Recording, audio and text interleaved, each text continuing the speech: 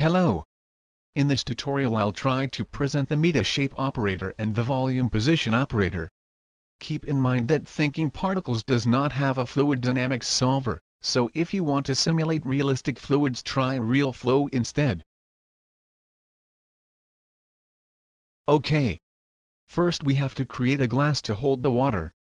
Go to Splines and select Line. Draw half of the glass in the front viewport.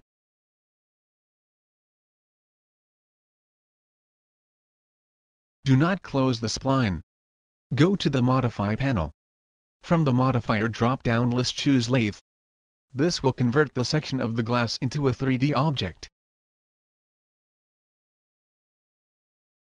Deselect Cap Start and Cap End. In the Align group choose Minimum.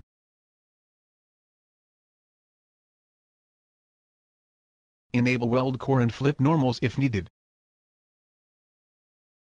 Increase the number of segments.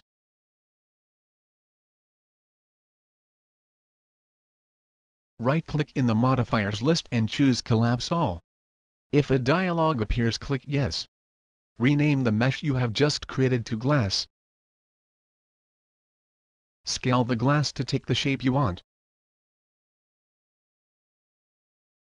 If you want, you can center the pivot to the object.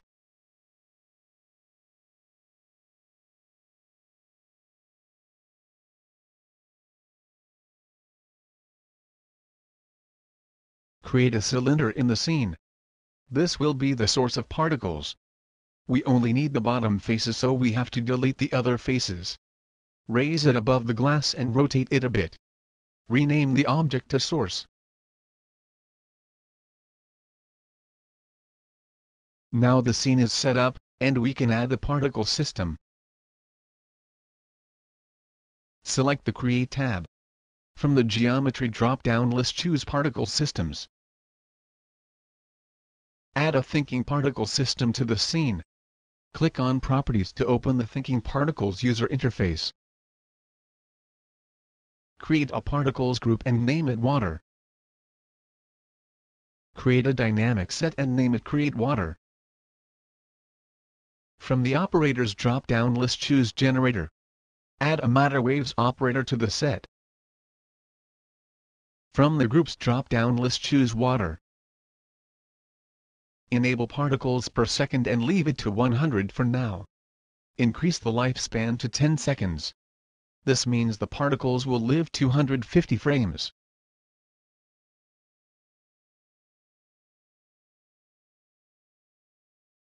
Click Pick Object-Based Emitter, and select the source object from the scene. Close the Thinking Particles UI. The particles are a bit slow. Open the Thinking Particles UI, select the Master Dynamic and disable Edit on the fly.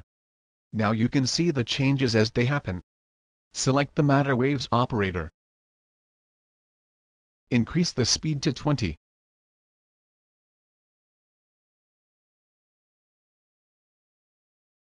We also have to increase the animation time of a scene. Increase the animation time to 200 frames. From the space warps, add a gravity force to the scene.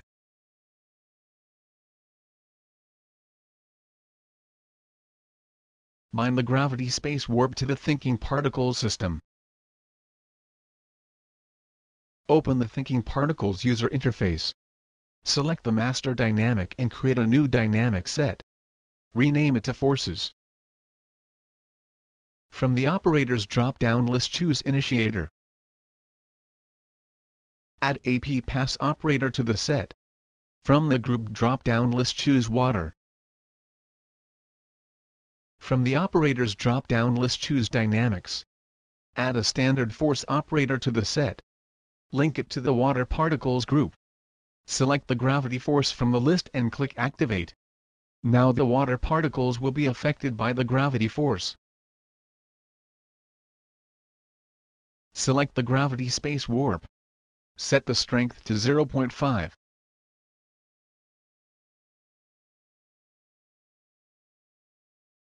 Drag the time slider to test the animation. Now we have to handle the collision between the particles and the glass.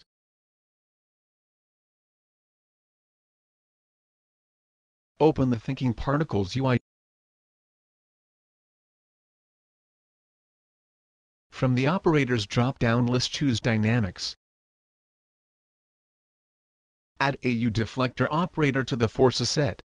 Link it to the Water Particles group. From the Helpers, add a helper node to the set. Link it also to the U-deflector operator. Click the Pick Node button and select the glass object from the scene.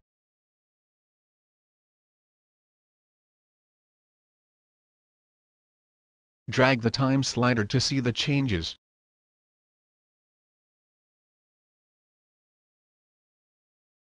As you see, the particles are bouncing out from the glass.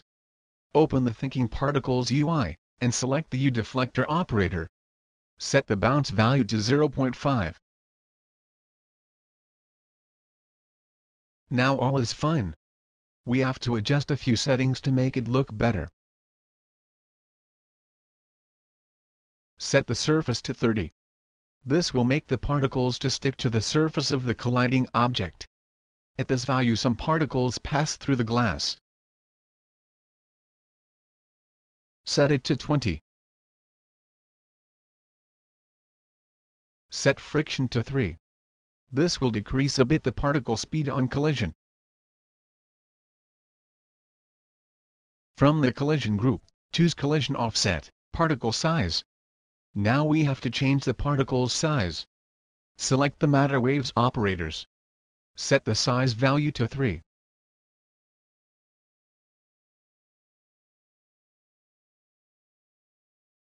Increase the speed also to 25.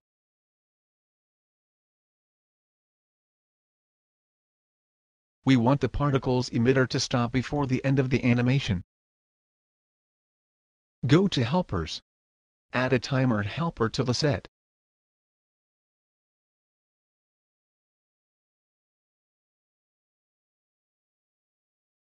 Right-click the inputs of the Matter Waves operator and enable on input. Link it to the out of the timer helper. Select the timer and set the frames value to 160. The timer will stop the Matter Waves operator after 160 frames. As you can see, nothing happens in the scene. We have to start the timer. From Conditions, add an always true condition to the set. Link it to the timer start input. Now the timer stops the emitter after 160 frames.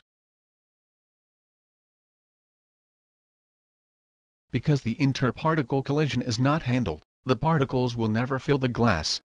To fill it, we have to cheat. Select the Water Particles group and create a child group. Name it Fill Water. Set the Water group color to blue, and the Fill Water group to red, so we can see them better. Select the Master Dynamic, and create a new dynamic set.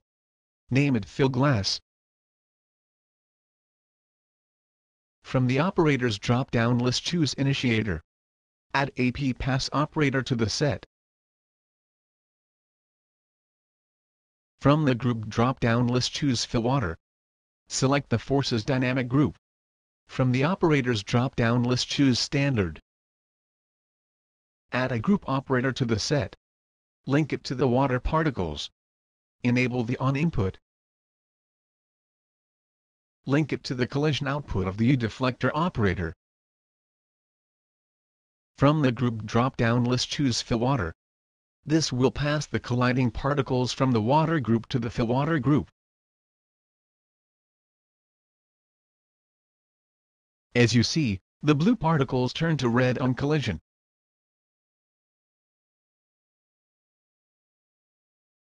Now we have to create a volume that will grow until the end of the animation. From Standard Primitives, create a cylinder to the scene. Make it about the size of the glass. Convert it to editable poly. Adjust the vertices to follow the shape of the glass.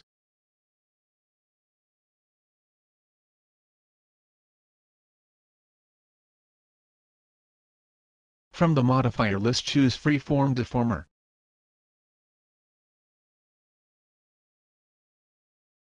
enable Auto Key, and animate the FFD modifier.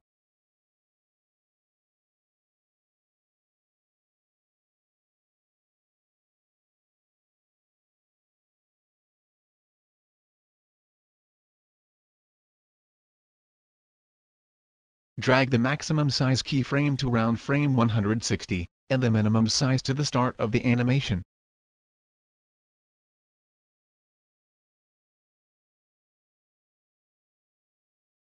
Name the object Fill Volume.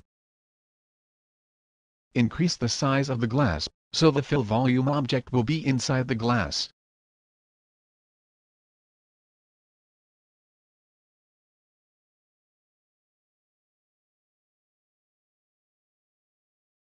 Open Thinking Particles user interface. Select the Fill Glass Dynamic set. From the standard operators, add a position operator to the set. Link it to the Fill Water group. Go to Helpers. Add a node helper to the set. Click the Pick Node button, and select the Fill Volume object.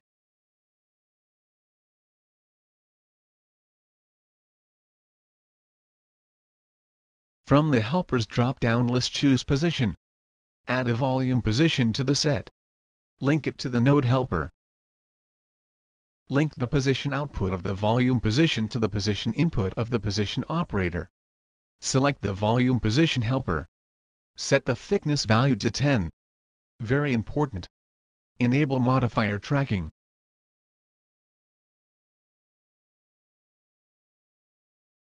As you can see, some particles escape from the glass. This is because the Fill Volume object intersects with the glass.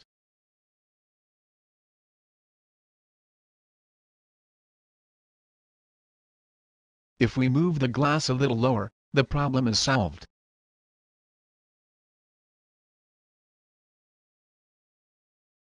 Now we can hide the Fill Volume object.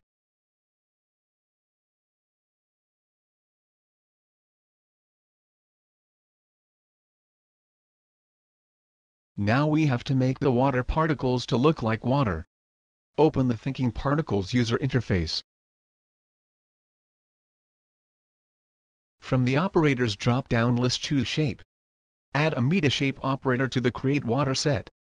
Link the born particles to the particles input of the MetaShape operator.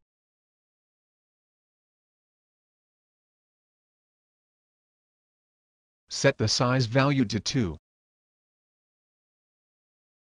Set the tension value to 2. Set evaluation coarseness to 4. Select the matter waves operator and increase the number of particles per second.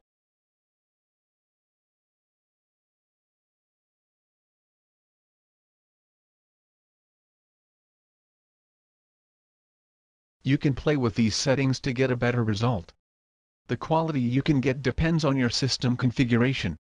Higher processing power and memory, better results.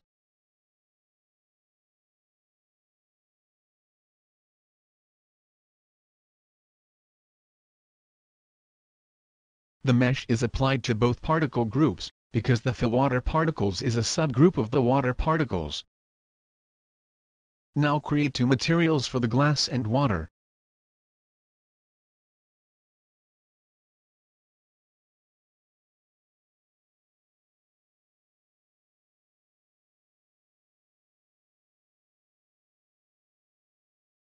Drag the water material to the MetaShape material slot.